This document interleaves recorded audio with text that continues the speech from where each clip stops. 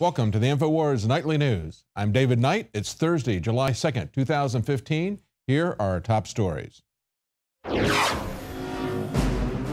Tonight, Terror Panic USA.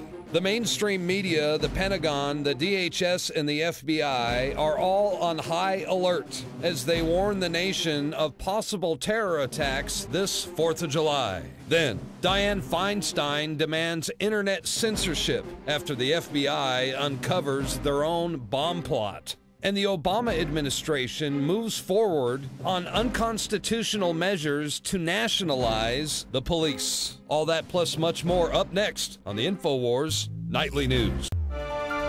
Our government has always wanted to maintain the illusion of freedom above all else, but now the illusion of impending danger is more important to them. Can they make you hold these cognitively dissonant concepts in your mind at the same time, a kind of Orwellian doublethink to think that you are free and enjoying your life here in the United States, and yet at the same time run to them cowering in fear for the latest protection with the police state, with the military on the streets of our cities? That's what we're going to see this July 4th. An article that came out from Reason is, "Don't be terrorized by your government this 4th of July." The run-up to this weekend has been filled with one fear story after the other from both the government and the media cooperating with it at the same time. They point out that the FBI, the Department of Homeland Security, are warning us that there's going to be a heightened threat of Islamist terrorist attacks. Now, this week, of course, it's the terrorists that are going to be attacking us. The rest of the time, we have to be concerned about those people who want limited government. You know, the Tea Party, those patriots out there. They say CNN is reporting law enforcement officials believe that the Islamist threat is the, quote, highest in year. And of course, CIA Deputy Director turned CBS security analyst Michael Morrell declared, "I wouldn't be surprised if we were sitting here a week from today talking about an attack over the weekend in the United States." That's just how serious this is. Is it really that serious? As Reason pointed out, there's only been 68 Americans that have died since September 11th in terrorist attacks, and that includes 13 in the Fort Hood shooting by itself. And of course, that was a military base where they had disarmed the soldiers because they cannot be trusted to carry their sidearms well along with them, just as Americans cannot be trusted to keep our weapons with us, according to those who want gun control. They point out Americans are 69 times more likely to die taking a bath rather than from terrorism. Nevertheless, we have these representatives going on all the different mainstream media. Look at this story here. This is from Steve Watson. Terror panic. Representative says New York officials expecting a dirty bomb attack on July the 4th. And of course, this is Megyn Kelly on Fox News working with Representative Peter King, one of the biggest neocon fearmongers and pushers of the security state and the police state you can find anywhere. So he goes on Fox News with Megyn Kelly, and he says, "You wouldn't see the nuclear explosion devices being used the way they are if this was just a routine warning." And then Megyn Kelly picks up on that, says, "Did you say nuclear?" And he says, "Yes, that's a big problem here in New York. Nuclear explosives, the dirty bomb." Okay, so besides sounding like some kind of Cold War hysteria, this reminds me very much of the staged back and forth between then Representative Markey, he's now a senator from Massachusetts, and Lisa Jackson with the EPA, where they had prearranged this thing to sell the public that fine particulate matter, you know, your barbecue smoke or maybe your fireworks, that was equivalent to cancer in this country. She said to Representative Markey in these hearings, she said, "There's more people dying from this than from cancer. If we could solve this, it would be more significant than finding a cure to cancer." And he actually knew that's where they were going because he mentioned cancer before she said that. And he said, "Wait, did I hear you say cancer?" And she says, "Yes, I said cancer." So he said nuclear bomb, dirty bomb. And let's be honest here. They will do that at some point. We know they will do that. They've got a lot of nuclear devices. A lot of them have gone missing. That will be the next step when they're ready to roll this out. But right now, they've got everybody in such a state of panic that people are looking everywhere for attackers. And of course, this happened today. An active shooter was reported at the Washington Navy Yard yet again. Remember, that was where the shooter went in. He said that he had heard voices. He had carved on the stock of his gun, "This is my ELF device," or something to that effect. In other words, he believed that he was being mind controlled. And of course, the CIA has talked about using extremely low frequencies to do just that. But never mind, that was just a terrorist attack. But this was not. This was not a terrorist attack. They say there was no chase, no report of injuries, no sightings of anyone with a gun at the Navy Yard. That was, of course, local news after national news hyped it up. And of course, we see, as we look at these pictures that are coming from CNN, it is a lockdown, a full militarized lockdown. When anything like this happens, they go totally over the top. And as CNN points out, as a preventive measure, officials closed Pennsylvania Avenue in front of the White House because we have to protect the president. And the paranoid government is not only selling you fear, they are genuinely paranoid. Look at what they have done here. This is RT showing the new spikes going around the White House. As some people have said, pointed out, the White House and Obama actually can build a fence when they want to. And so they're making this one pretty fortified. They said the White House is relying on a medieval solution. Yeah, they want to keep the peasants out with the pitchforks, you know, the peasants and the serfs, those who are taxed at a rate that is about 5 to 6 times what the peasants and serfs of medieval times were taxed. They say they describe this as rows of pencil-tip pieces of metal facing outward at a 5-degree angle. The spikes are placed over the existing fence beginning yesterday, with contractors finishing the job today, this morning. The Secret Service and the National Park Service agreed on the temporary security enhancements back in April. A proposal for a permanent new fence is under review, and construction may begin as early as next year. Now, when we go back and look at what they were talking about back in April, the Washington Post had this headline. They say, agency votes for spikes on the White House fence, but a moat has been ruled out, because that was seriously suggested by Representative Steve Cohen, Democrat of Tennessee. That was back in November. When they got to April, just 3 months ago, they ruled that out. They said, perhaps, he said at the time, we ought to look at a barricade of water, because, you know, people were jumping over the fence a couple of times. Before we had an empire, it was common when America was a republic for people to just walk up to our presidents, to our leaders. It was possible even up until the Civil War. We had a fellow who came over from England, and he walked all the way through the South, all the way up to Washington, meeting all the different political leaders, meeting Sam Houston in Texas, meeting the leaders of the different sides personally. And this was in the middle of a civil war. People were not that obsessed with security. But now that we have an empire, that is the way they act. We have to have a Praetorian Guard. Now, there's no threats, as antiwar.com has pointed out. There's no actual threat. Nevertheless, we see security ratcheting up, and they point out that it's not only the Department of Homeland Security, it's not only Peter King and Megyn Kelly with Fox News, but we've got the FBI, Homeland Security. Representative Mike McCall predicted several, quote, small scare ISIS attacks. I don't know if that's a typo from antiwar.com or if that was a Freudian slip from Mike McCall. I think that's supposed to be small scale ISIS attacks, but I think it really fits better with small scare ISIS attacks. They say terrorists have not used July 4th as a particular date to carry out in past years over the decade-long war of terror. So why would they look for it now? But they are looking for it. Look at the way Daily Mail hyped this, the loyal Mockingbird press.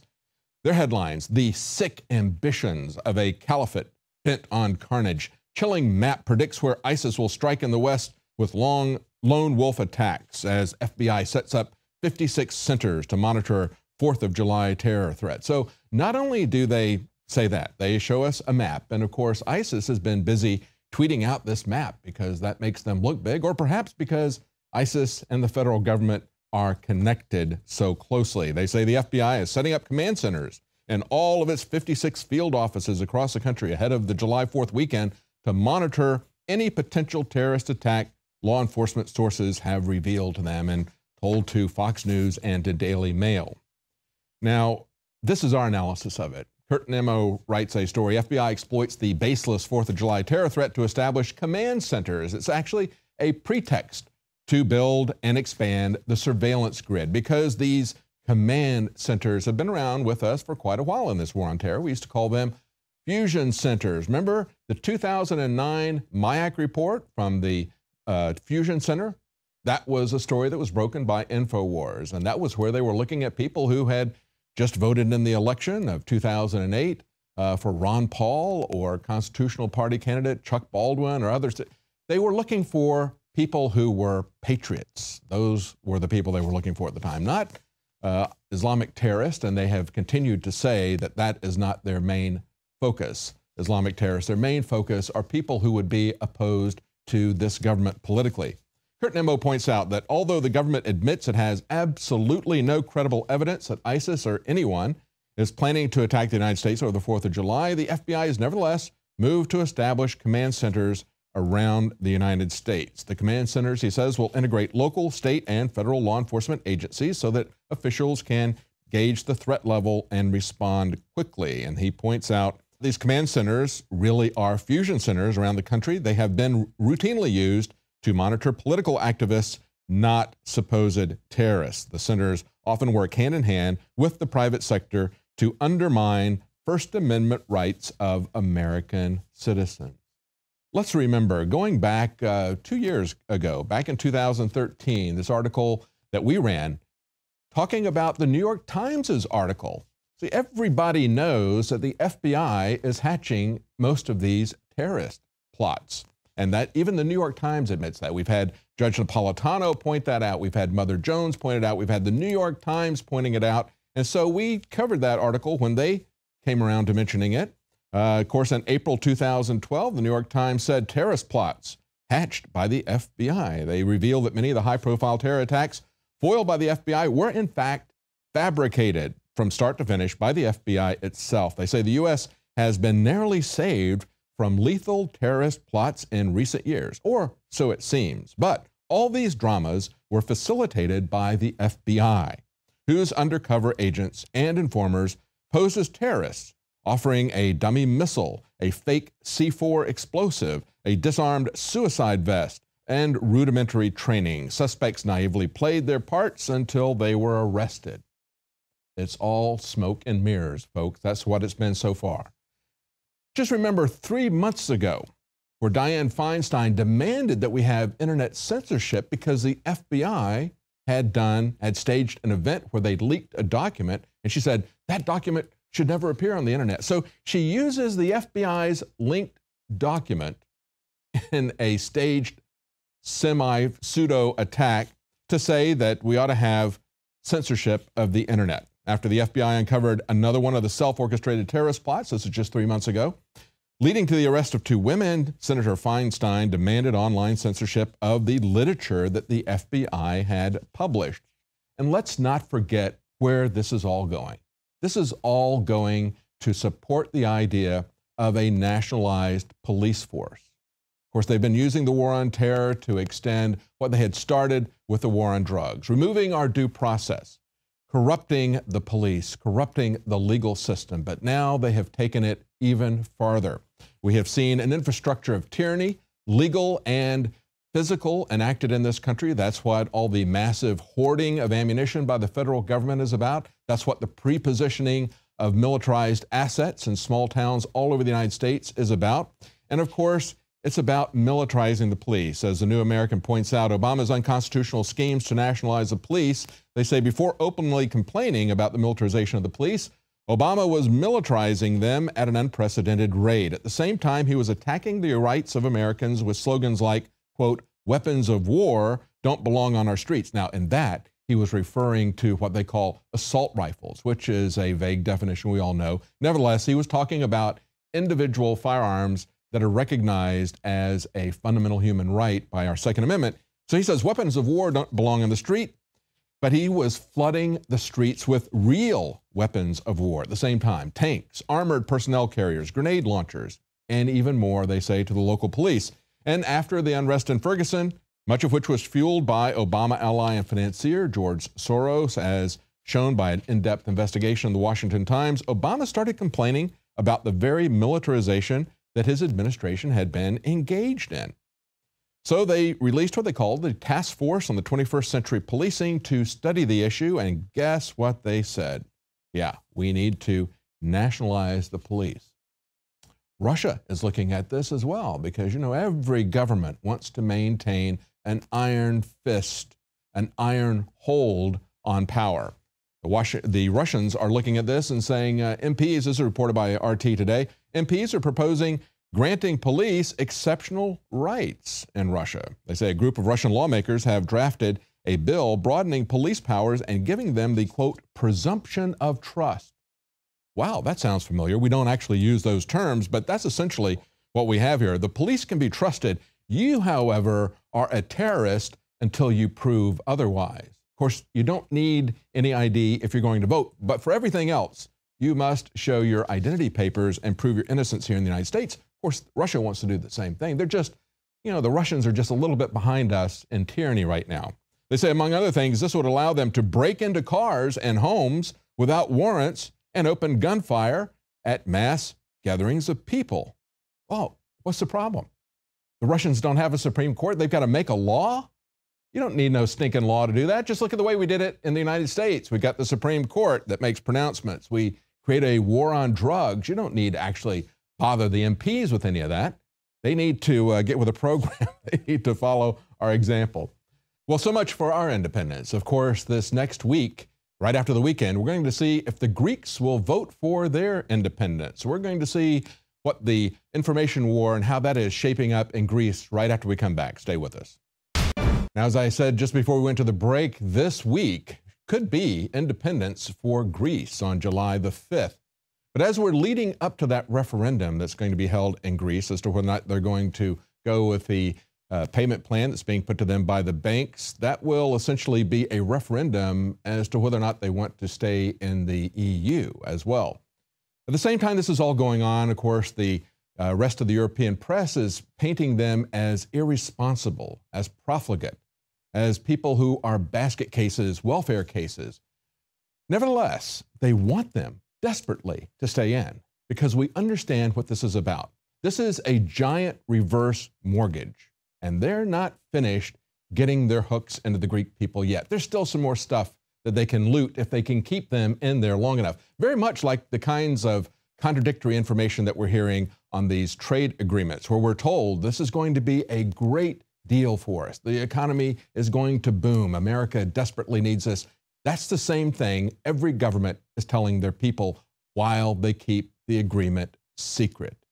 Because if it really was a good deal, they would show us. But every one of us are going to get screwed with this because this is for the benefit of the large banks and the multinational corporations. Again, Daily Mail comes in and says, the big fat Greek gravy train, a special investigation into the EU-funded culture of greed, tax evasion, and scandalous waste, making the point that they have a very large welfare state. And yes, there is a lot of waste there. It is by design. Remember what Cloward and Piven said. They wanted to create a massive entitlement state so that they could use that to collapse the country and then establish socialism, and also for the bankers to take all of the assets after the collapse. Of course, we've also seen this with the World Bank in the 1960s, where they were accused of rent-seeking because they were going to all these third world countries and telling them to set up a very elaborate welfare system. Don't worry, we'll finance it for you. Easy payment plan, just like you do with a kid right out of college, giving them a credit card account. And then, of course, the whistle was blown on all that back in 2002 with Joe Stiglitz, who worked for the World Bank. We talked about this yesterday on the radio, how in 2002, Greg Palast talked about his interview and documents that he had about the World Bank, about the IMF, his interviews with Joe Stiglitz. He did that on the Alex Jones Show, and of course, there was a transcript of that put into Alex's 2002 book, 9/11, Descent into Tyranny. And if you're a Prison Planet subscriber, you can download that and read the PDF copy of that book as well. This is a known strategy. This is the way they've been working. We showed that 13 years ago, and it went on long before that. As I pointed out, that was a strategy back in the 1960s for the World Bank. So to complain about Greece and saying it's a big, fat Greek gravy train, at the same time, the BBC comes out and says the Greek debt crisis, No vote won't lead to a better deal. This is the best deal you guys are going to get. So there's a massive campaign, both by the people who are the leaders of the EU finance groups, the finance ministers, everyone else, to tell them, go ahead, take some more debts. We'll keep extending and pretending, as Max Kaiser pointed it out. A different editorial comes from from USA Today. They say it's no tragedy if the Greeks leave the Eurozone, in their view. They say a return to the drachma would allow Greece to be Greece. They say the answer lies in the peculiar collection of nations known as the Eurozone. These countries share a monetary system, but not a political one, which is a recipe for trouble. Do you see that? That's the fundamental issue right there. And that's why these crises are happening right now in the Eurozone. We've already had Alan Greenspan, former head of the Fed here in the United States, as well as the head of PIMCO, the largest bondholder in the world, saying that the only way this is fundamentally going to be solved is if the European nations surrender their sovereignty to the center. Crisis, solution. That's what they had planned all along. And of course, USA Today sees that as well. They understand that you can't have a non-political, non-sovereign union and yet have a monetary one at the same time. That creates a problem. Their answer is for Greece to leave. That would be my answer as well. That's the answer that many people have said. Of course, Joe Stiglitz as well, who was the whistleblower as to what these international finance organizations were up to. They say the answer is yes. Greece would have more control over its money. They should leave. They should just be Greece. And of course, in Greece, we see the Greek government who wants the people to make this decision. Of course, they put it up as a referendum. The Greek finance minister says that if they vote yes to accept the deal that is being offered by the Euro bankers. In a trio of articles from RT, they look at how politicians are reacting to this. And of course, the Greek finance minister says, I would rather cut off my arm than agree to the current deal. He says if they vote yes in this referendum coming up on July 5th, he will resign. And the Green Party MP says that it is economically deluded, that the Troika wants to punish the party that's in power in Greece, the Syriza party. She says Greece's government debt to GDP ratio has not gone down as austerity was imposed. It actually went up. In other words, the austerity that they have tried has actually made this worse. It's not going to help for them to do more of the same thing. It's just going to get them further and further in debt to the bankers who will use that to take all of their assets. She says they seek to humiliate and to defeat a government which has dared to stand up to the ideology of austerity. And another quote from her. She said they want to entirely strip down the Greek state and refashion it as a servant of capital rather than of people. No, it's not. And of course, they're coming at it from kind of a leftist standpoint. It's not making it a servant of capital. It's not even a problem of capitalism. It is crony capitalism. Crony capitalism is not a free market situation. It is actually a plan for global governance by these multinational corporations and the banks, the same ones that are pushing these trade partnerships. Finally, RT says it looks like Greeks will vote yes over bailout terms. These are polls, and this is the same sort of thing, however, we saw before the referendum in Scotland on independence. They create these polls. These are essentially can be used as push polls to try to move people in that direction or to create an anticipation for the result that they have already decided and will make happen. Now, they point out this poll was conducted by BNP Paribas. They say that is France's largest bank. Oh, no conflict of interest in that poll at all, right? The arguments in favor of a yes vote grow every minute the ATM machines don't dispense money. Funny how that works out. Of course, you create a liquidity process problem, and then they have to shut down the ATMs and wait a few days, so that effect sinks in on the people, essentially holding a gun to their head. We'll see who controls the voting machines, because that's the next thing we have to worry about. Not who controls the ATM machines, but the voting machines on July 5th. Stay with us after the break. We're going to take a look at the new Mockingbird social media. The mainstream press is failing, so they're turning to social media to shape public opinion. Stay with us. We'll be right back. Now, how is the First Amendment doing this 4th of July, or the Fourth Amendment for that matter? The NSA is now going to be resuming its dragnet surveillance. You thought that was over? Of course, it's not over. They're coming back, and of course, they're coming back with a secret court authorization. The story that's up on INFOWARS.com from New American: Secret Court revives NSA bulk surveillance. Mass surveillance can carry on as before, at least for now. There'll be some minor adjustments later on, but right now they're going to go back to exactly what they were doing. On June 29th, a secret court ruled that a federal court and Congress were wrong to end the NSA's bulk collection of phone metadata. Therefore, the mass surveillance can carry on as before for now. And of course, who is that secret court? Well, that's the Foreign Intelligence Surveillance Court, created as part of the Foreign Intelligence Surveillance Act. Where did we get that?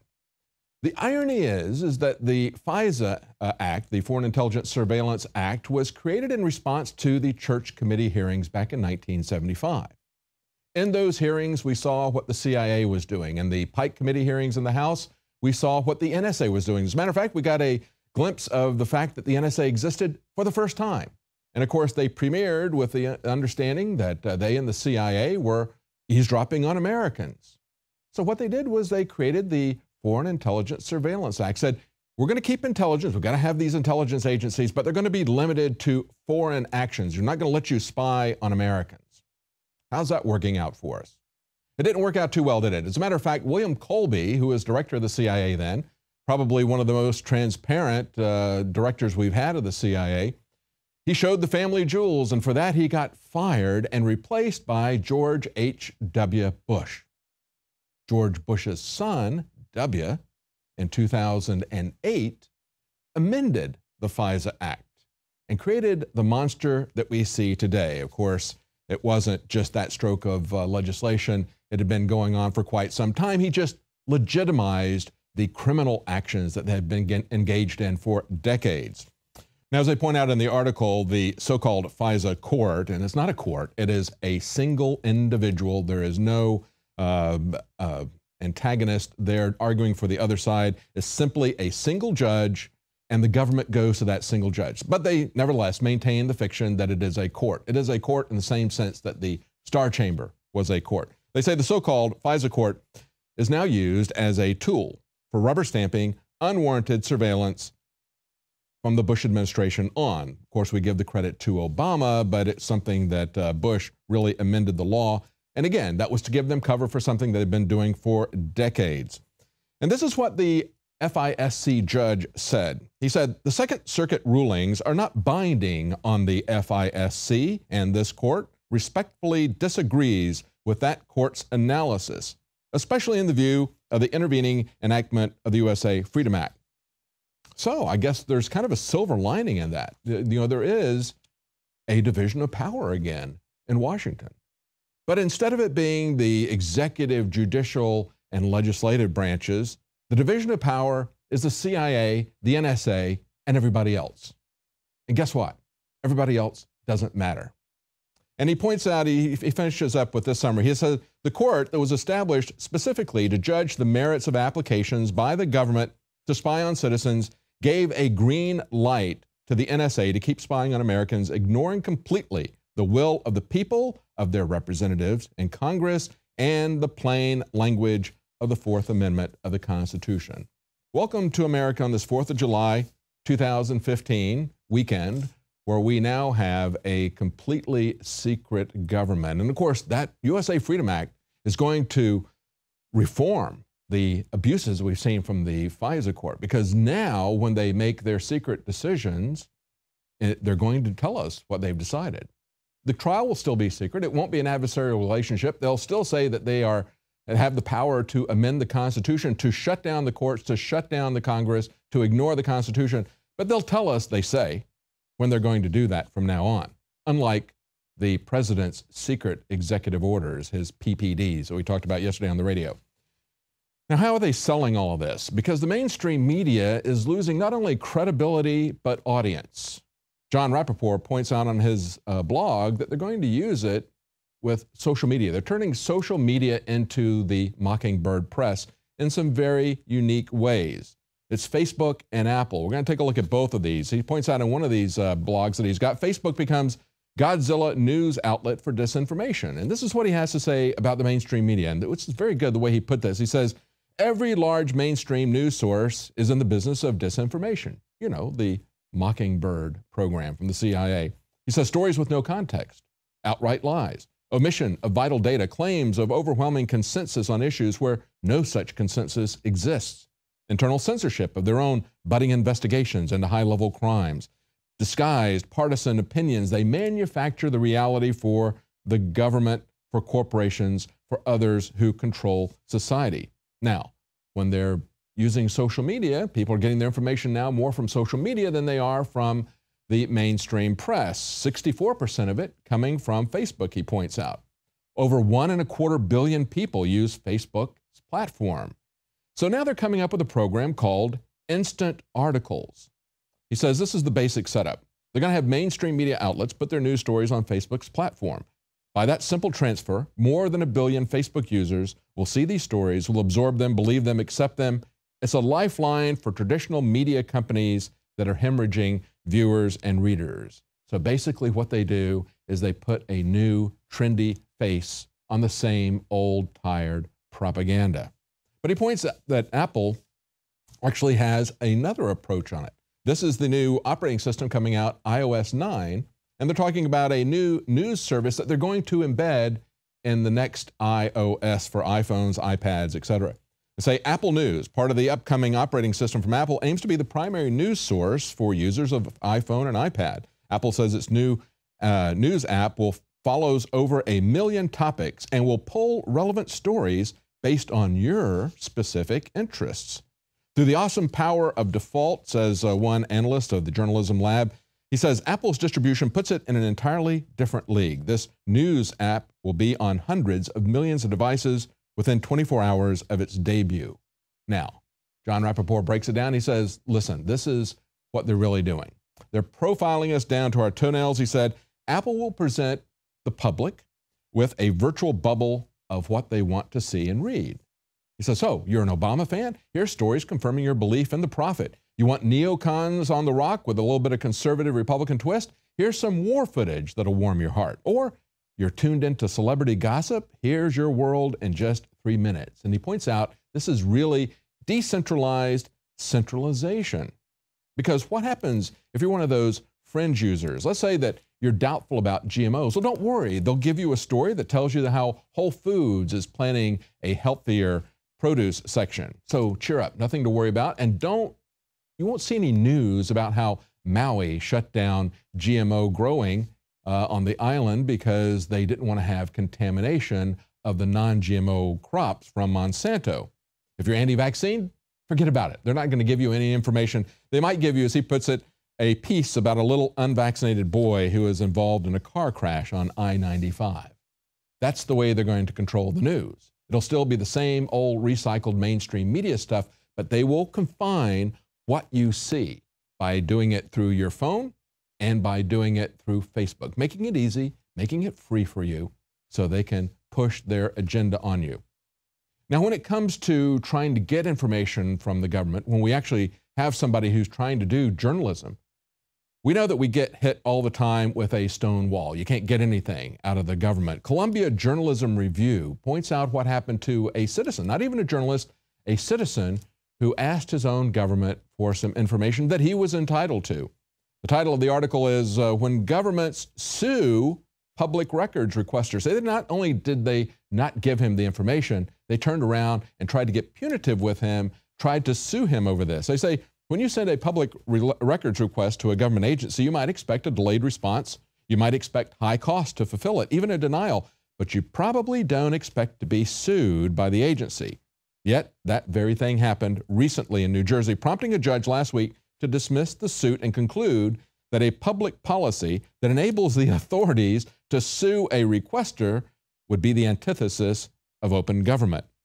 But you know, what we have is the antithesis of an open government, absolutely. In this case, a private citizen sent a request to the Hamilton Township in New Jersey. Now, he was entitled to that information under the Open Public Records Act and the state common law right of access to public records. But a few weeks later, instead of responding to him, they sued him and they asked a local court for relief from any obligation to respond. So it wasn't just a legal tactic, however, they also came after him for attorney's fees. That's what they did. They sued him for attorney's fees and said, we're going to establish this in court that we don't have to respond to you. He narrowed his request. Well, maybe it's too broad. He narrowed his request, but they refused to drop the lawsuit. So there you go. On this 2015, we've got a government that's not only created swarms of officers and sent them among the people to harass us and to eat out our substance, but they now have that kind of arrogant attitude. If we even ask what they're doing, they're not about to show us. And if we ask, they just may sue us and try to recover financial payment from us for having the audacity to ask the emperor about what he is doing. Well, that's it for our news tonight.